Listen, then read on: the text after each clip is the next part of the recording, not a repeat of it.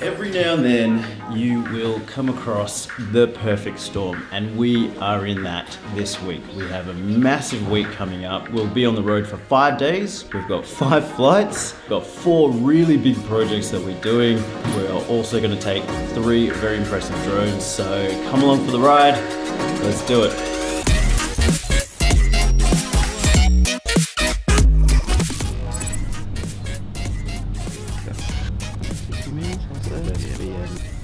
See if we can shoot back.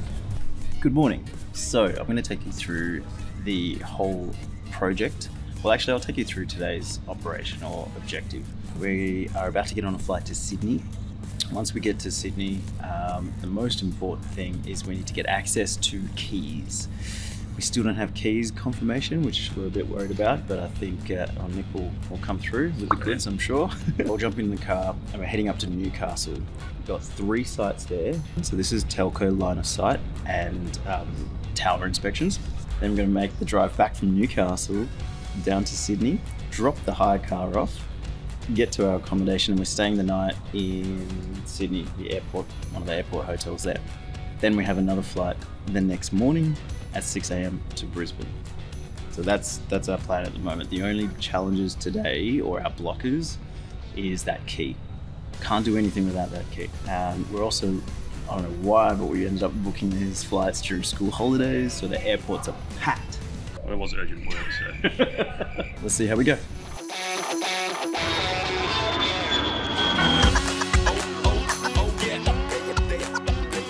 Okay, so a bit of an update. We were delayed by about 20 minutes in the air, just because of the school rush, and also an extra 20 minutes on the ground here picking up the car. So we're a little bit delayed.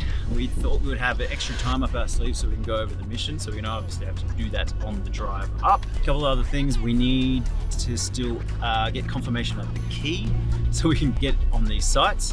And also, weather's coming in hot. We saw it as we were landing, so we might encounter a bit of rain, a bit of boggy roads. So, quick update. One of the issues that we had has just been resolved. We just got word that the key that we requested has been approved. We are rerouting now to pick up the key.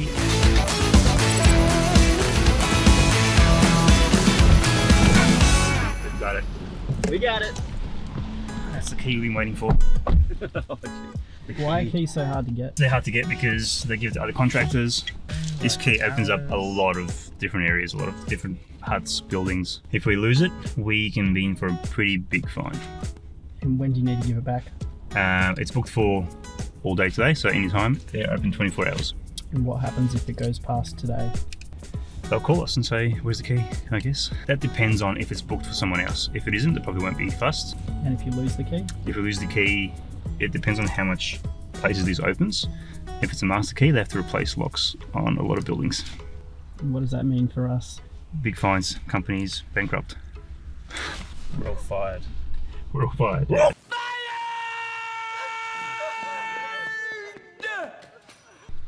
Aaron, I am giving it to you. It's on video. I'm going to put this around my neck, and I have one of those Samsung tags. I'm going to put that with the tag and around my neck. We are about an hour away, an hour and a half. First, we need to get some gaffer tape because somebody forgot it, and we need the gaffer tape to strap onto the beacon. Right now, my priority is to get us a car for Rockhampton tomorrow night because we need to drive 2 hours to get to a mine site. Can't be taxiing that. All right, no worries. Keep going. Thanks. Bye. Do you have any cars by any chance? I'm calling everyone. Oh no.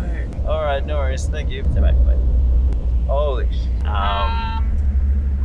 Nothing till Thursday afternoon. Sorry. Oh no. It's not looking good. I've tried Hertz. I've tried Sixt. I've tried Thrifty.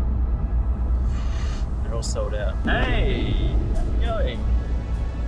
I know it has. Been well? Hey, are you still in Yaboon and Rocky? Oh, amazing. We're in a bit of a pickle. We've just been called into Rockhampton for this urgent telco job. Do you have a spare car, or do you have a car that you're not using, or anybody of yours, like 5 hours later. So you said, hi, I've had a think. You can use my car and I can use my sister's car. That's amazing. You are a lifesaver. Now we need to see if we can find some gaffer tape.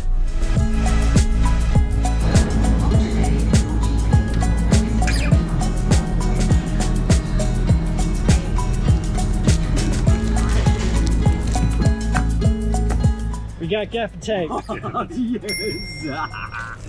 I'm not sure what else we need to do. Well, we just need the weather now. The weather to clear up. All found there.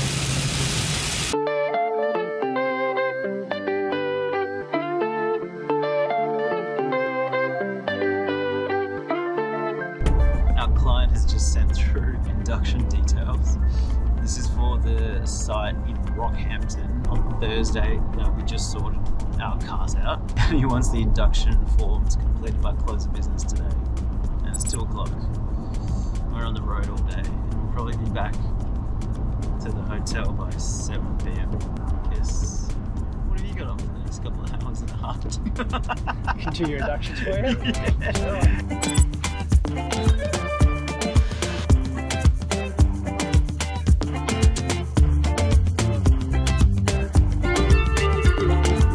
Got the gaffer tape on this very high powered torch.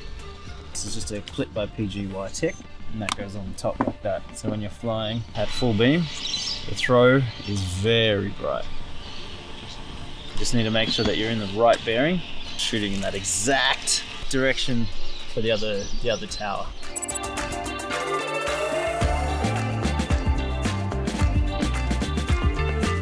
Click off on that tip. It's straight on the bearing. That's what I'm seeing. You hold that. I'll just check the drawings real quick. The drawings are the design drawings from the engineers, which tells us all about the tower, the height, the size, what's on it. My bearing is 84 degrees. That's what we're looking at. Yeah, that looks right. Let's shoot this. We'll know when we get there. Yeah, and then we'll shoot back the other way. So because we're racing against time, usually we'd go to the other end and have the confirmation. Our confirmation is looking on the drawings to make sure it matches what we're seeing.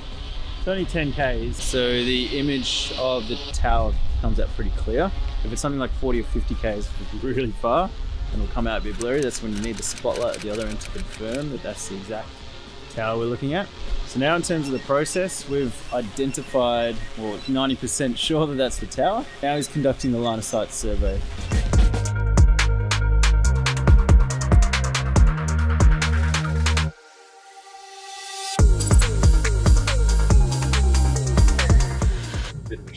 To get there, hopefully we can get there in one piece. Google Maps is telling us to go the other way, but we've found on the satellite view there's this shortcut. So we're going to take it. So when we get there, you do drone, try and find the thing first with the remainder on your battery, and then I'll go straight into SDVs, I think. Hit it! That's what I'm talking about. Wait! Okay, now, from the beginning. Hit it, boys. Alright, so the guys are now at the first B end, and because I had a bit of rain here, they've sort of just decided to proceed with the SDVs and see if they can see me without needing me to put the beacon up. So I'm just waiting to get a phone call from them to see if we still need to put up the Mavic with the light on it, or if I can just continue with the SDV. So we shall see. Hopefully the weather holds.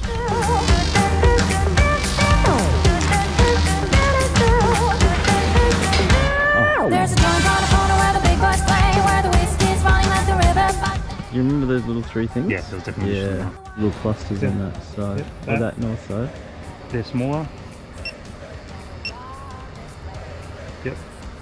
Yeah, just shoot it. No worries. Okay, so you can see me pretty easily. Cool. Yep, just let me know when you're ready. Alright, so that was Nick. They could see me quite easily, so no need to put the beacon up, but they're going to head to the other site now. That's even shorter, so I really don't think that we'll need the beacon up for this one because the links are so small. So I'll just continue with the SDVs until they get back here. Okay, job done. Now we're gonna get out of here in time before the mine site closes. Okay, now, from the beginning. Okay, so we had to rush through that because, well, we were a bit pressed for time in the mine site. The guy at the gate said he was gonna close up at 3:30 and it's already 3:40, so we're a bit late, but lucky he let us through. He said that'd be fine. Let's do it. Alright. Oh, now we go to the other B end. Good shit. Good shit.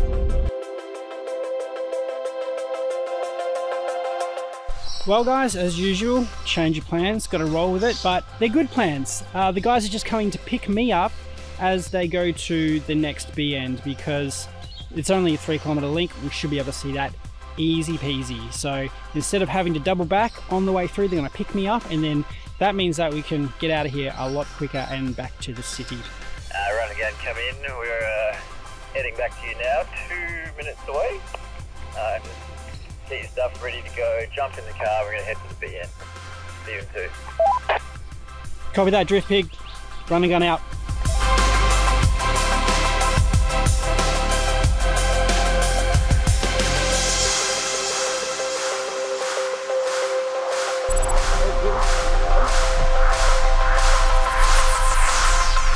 KFC, guys? Oh my god, the smell. Oh my god, that's... Come on, get the drink, come on, we're losing light.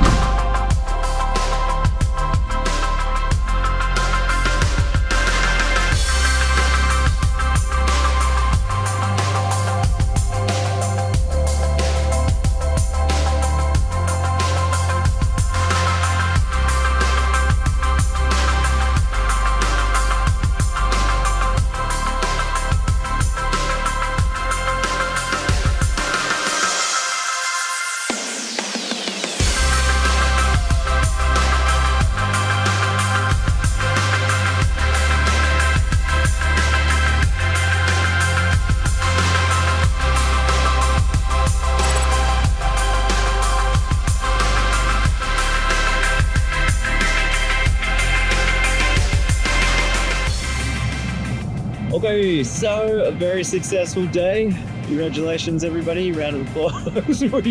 we hit all the BNs. We got them all success, all passes. We even got into the STVs and got all those captured nice and quick. We're out of there by, what's the time now? We're finished by about 4:30. So now we're on the road back to Sydney. It's a 2-hour ride ahead of us. We have to drop the keys back. Then we're gonna grab a quick bite to eat, check into the hotel, wrangle some footage, and also we've got another problem. We don't have a car for tomorrow. So tomorrow we're in Brisbane and they're all rented out. So we're gonna try an app called Car Next Door. Worst case, one of us needs to jump in a taxi to get to that car and then grab it, come back, pick everyone else up. All in all, it was a good day. At least we don't have to come back or stay an extra night because we managed to capture all the sites. That's it. See you in the next update.